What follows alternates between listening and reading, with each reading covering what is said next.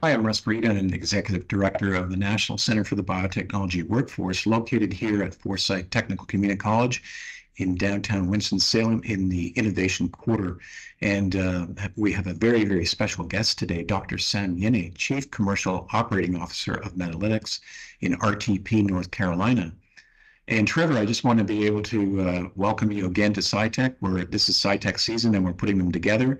And I want to welcome both you and Sam to SciTech today. Sam, how are you? I'm doing great. Thank you very much, Russ. Great. Sam, thanks very much for joining us. I know you have a busy schedule, My but pleasure. thanks for taking time in. And Trevor, how are you doing? I'm doing well, Russ. Thank you. Great. Dr. Yenne, can you tell us a little bit about yourself? You have a fabulous background, having both a PhD and an MBA.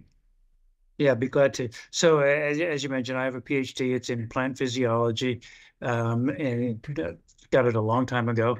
And so right after I finished my PhD, I moved down here I got my PhD at Virginia Tech. I moved down here and started to work for what was Rome ag company, now part of Bayer Crop Science, and doing pesticide discovery and development.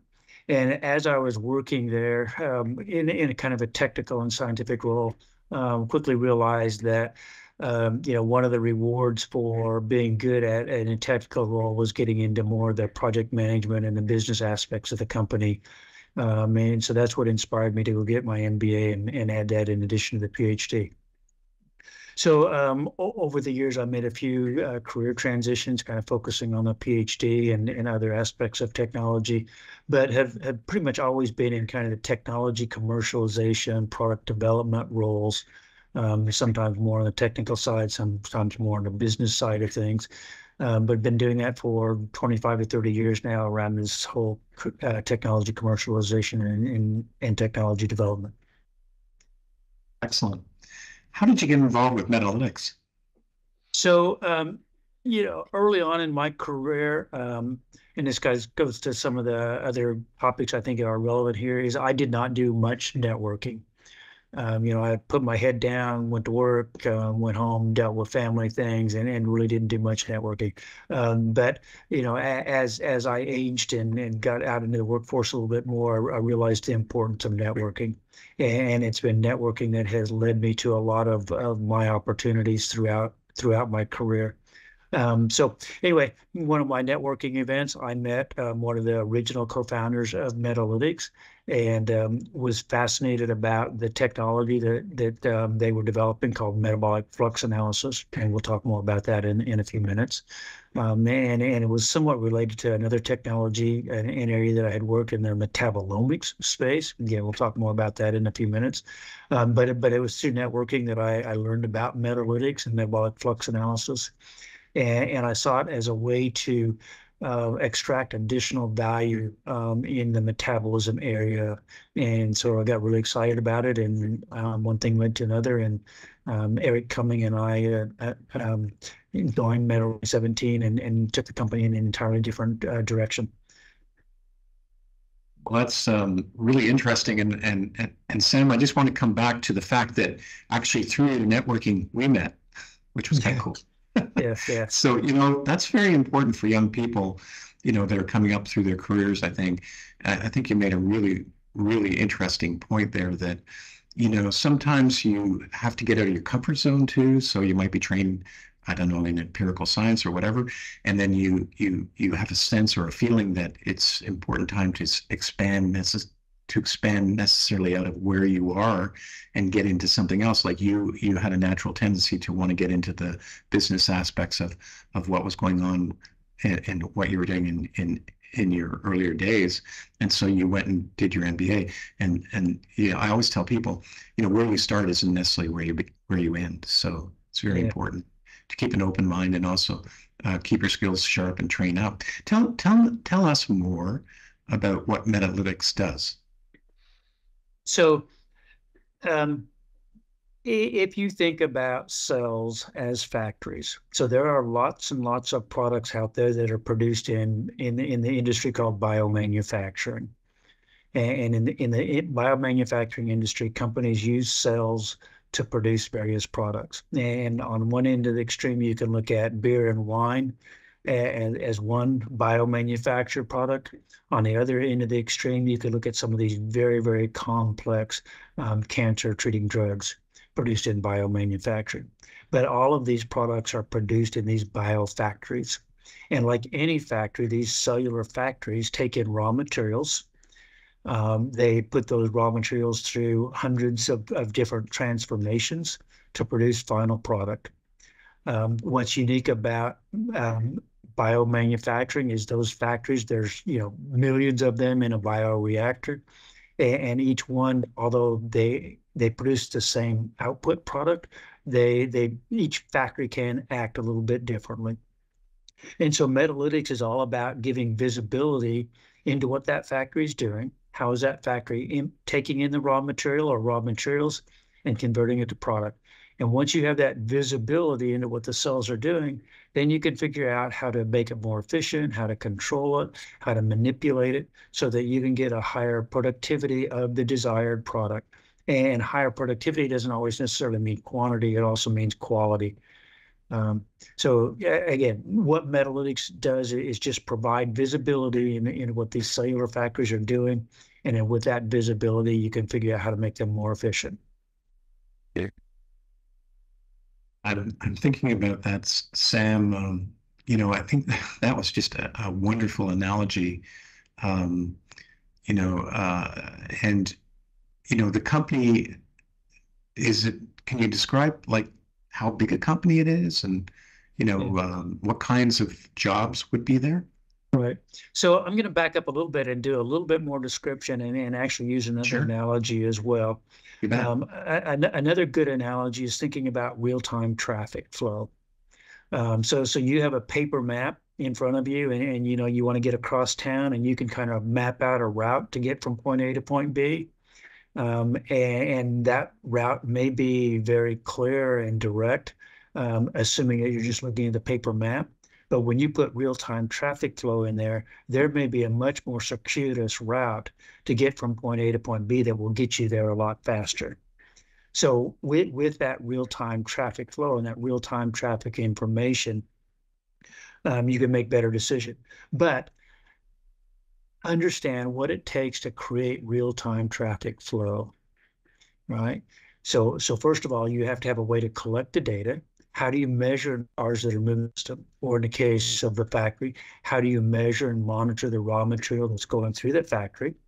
And if you can't see it, then you have to come up with creative ways to measure and monitor.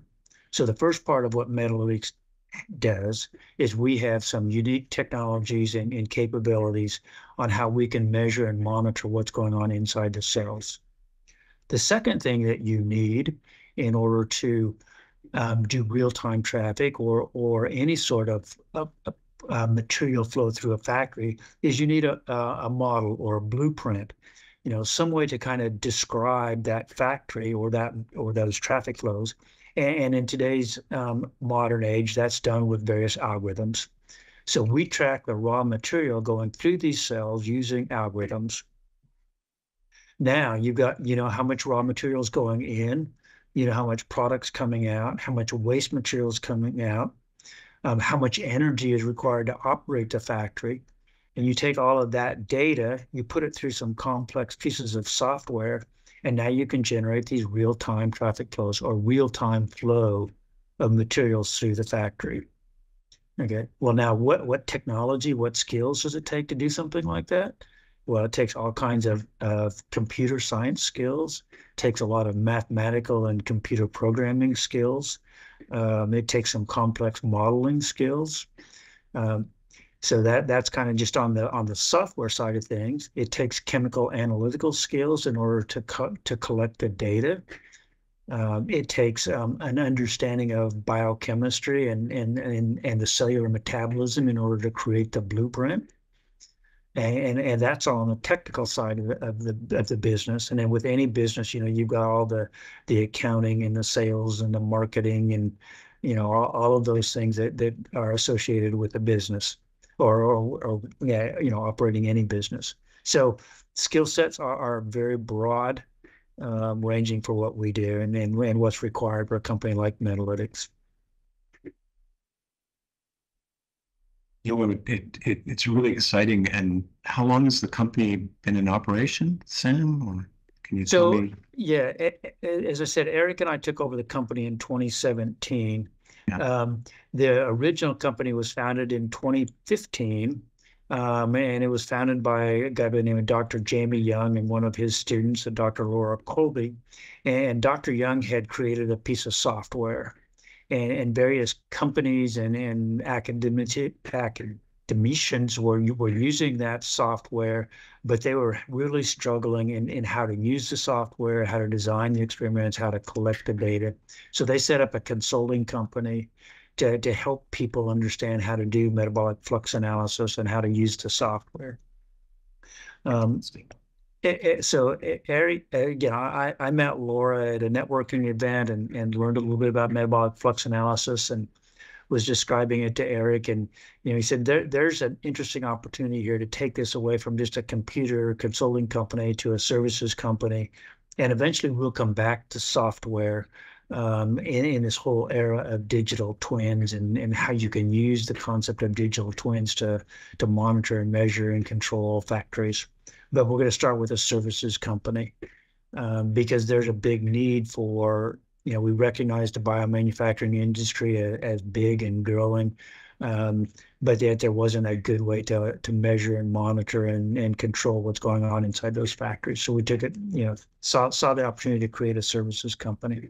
So we started in 2017, actually started getting our first revenue again, as a little bit of a consulting, but moving into this hot services arena and conducting metabolic flux analysis for various companies in 2018, 2019 timeframe. And it's been uphill ever since then as far as revenues and what we're doing. And again, now moving, into the software as a services arena as well as the general services industry. So. Well, Sam, congratulations on the growth of the company and also the strategy that you guys are using, which I think is absolutely excellent. What advice would you give for young people wanting to have a career in a very exciting field like you guys are doing? There's a number of ways you can take that question, and I think first of all is just kind of recognize what you're looking for and what you want out of your your career, and know your personality a little bit. There are some people that want to go to work, operate a piece of machinery, or and just do that every day. But even that requires a certain level of skills and technology, and the community college level kind of things. Because to work in the biomanufacturing industry, and I think in a lot of industries today, this basic understanding of how do you control a piece of machinery, and that piece of machinery is going to be controlled by some sort of electronic system, and it's going to have various sensors and monitors on it. So, any type of manufacturing today, I think, starts with that and kind of knowing what you want as a person. Uh, the again, for what we do, it's very technical. And a lot of what we've been doing for in creating Metalytics has really been focused on the technology and how do we develop the services and the software and things like that. So for us, a higher level degree is absolutely required. And there are very few places in the world, in fact, where we can find that level of expertise, specifically in metabolic flux analysis. But having said that, general advice, network, get out and know people, not only in your industry, but outside of your industry. Um, you know, Kind of on the marketing side of sales, marketing and sales side of thing. I'm one that likes to sell and market based upon problem solving. And in order to problem solve, you have to kind of know a little bit about the industry and about the technologies used in that industry. So have some sort of industry training or industry knowledge is a good thing to get as well. And yeah, just don't be afraid to talk to people and network as you go through your career as well. And for the entrepreneurs out there, I think that spending some time in a larger company so you kind of understand, what's required to operate a larger company is absolutely necessary before you can go out and start your own company. So, for the entrepreneurs, spend a few years in a larger company before you go out on your own or go out and start a company or join a startup company. That's great advice. I worked in large pharma for years and years, and then I had an opportunity to run my own company. And once you run your own company, your life is different, but your experience that you have running a small company really changes the way you think about things, which is really Yeah. good. Yes, it is. Yeah. Well, Sam, I want to thank you for coming on SciTech today. And Trevor, do you have any reflections on our dialogue today?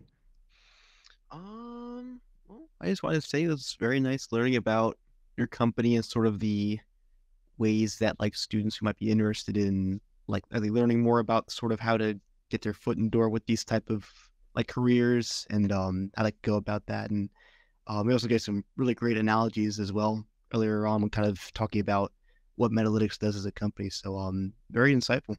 Thank you for sharing all that. My pleasure. Thank you.